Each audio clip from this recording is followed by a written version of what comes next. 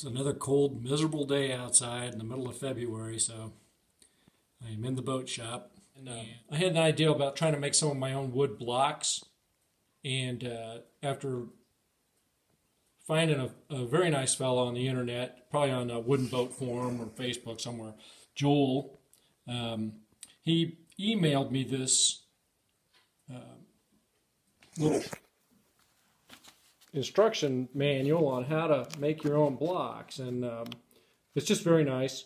And you can make double block, single block, and he's got all the sizes worked out in there, which is really good. So I thought I'd try my hand at it. One of the things you got to do is route out the inside of the wood with a 1/2 inch route, 1/16 of an inch deep. And I've got some oak left over from the tree I cut down, and one of the things I learned is do the routing with bigger pieces before you try to just have these cut to size, and then try to run it on the router. That sounds like a good way to cut your finger really bad. So anyway, so I got several of those. Now I had my first one that I glued up, and he said use Titebond 3, which I have, and I did. Except then I see once I got it nice and glued up tight, I forgot to route out the pieces. So I suppose this one could be made into a rope stroped block, and I might do that just to have one. I don't know. But anyway, so then I took another crack at it. Now I've got these little pulley wheels, and I can't remember where I bought these. I'm sure I bought them online, but he has a, excuse me, a recommendation to order some from Race Light. Which actually I've just done, and I've got my first one pretty well built. I found again, this is oak out of the tree that I cut down here on the farm. I found the brass.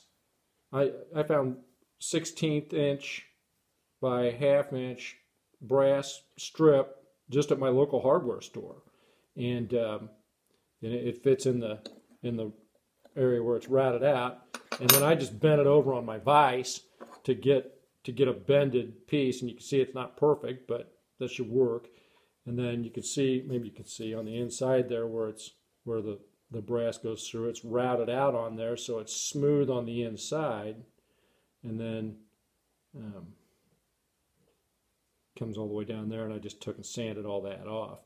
Now about the only other thing I got to do is drill my hole here. You just figure out where the center of it is. You want to make sure you're drilling through the center of the strap, and he suggests putting a piece of block or something in the inside here when you go to drill it so you don't bend that. But with this one, I epoxied it. I used thickened epoxy to glue it up, and I glued the strap in there, so it's already real tight. It won't come out of there. But then when I put the pin through and then put this one will work in here, this little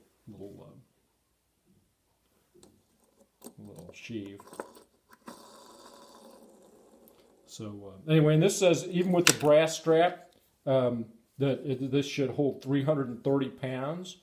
So anyway, just thought I'd show you what I was doing today. All right. Thanks for watching. Like and subscribe, and look for us at Jenkins Boat Works on Facebook too.